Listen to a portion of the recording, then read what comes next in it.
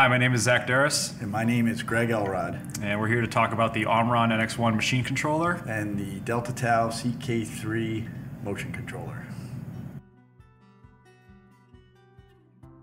Some of the best features of the NX1 are its ability to take on full machine control. So that means tying the servo axes, remote I/O, HMI, safety, and industrial networking all into one platform.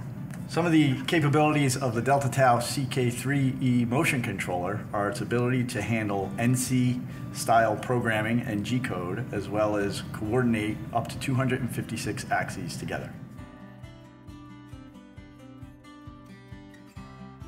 Programming the NX1 is done using the IEC 611 programming languages through Omron Software Sysmax Studio. So it means using the ladder logic, function blocks, structured text, and the other languages, whatever operator or an engineer is most comfortable with to program the CPU.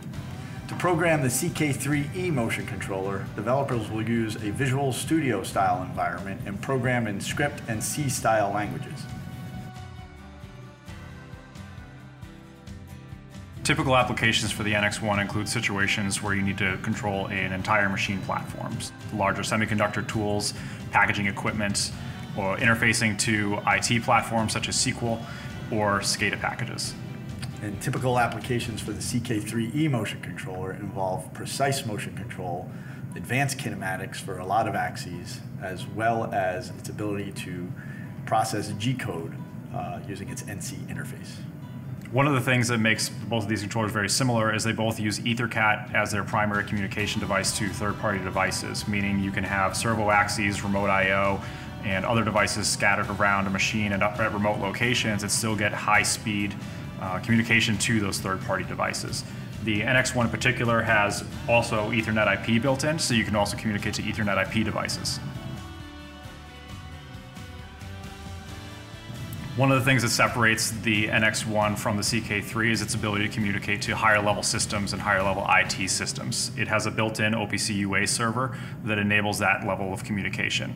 It also has a SQL client built in, which allows you to very easily set up a SQL client and remove any middleware or PCs out on a machine to help reduce maintenance costs.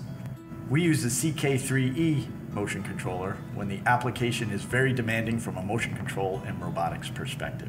Its advanced algorithms give the developer confidence that they're going to be able to achieve the motion control requirements they need.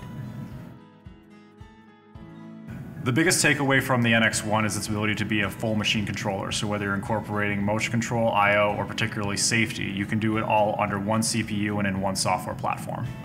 And for developers comfortable with an ARM-based multi-core setup that runs a real-time Linux operating system, the CK3E may be for you. Thank you for watching our overview of these Omron motion controller and machine controllers. Please see the links below for all product specifications and data sheets. And give us a call if you have any applications that might utilize either of these controllers.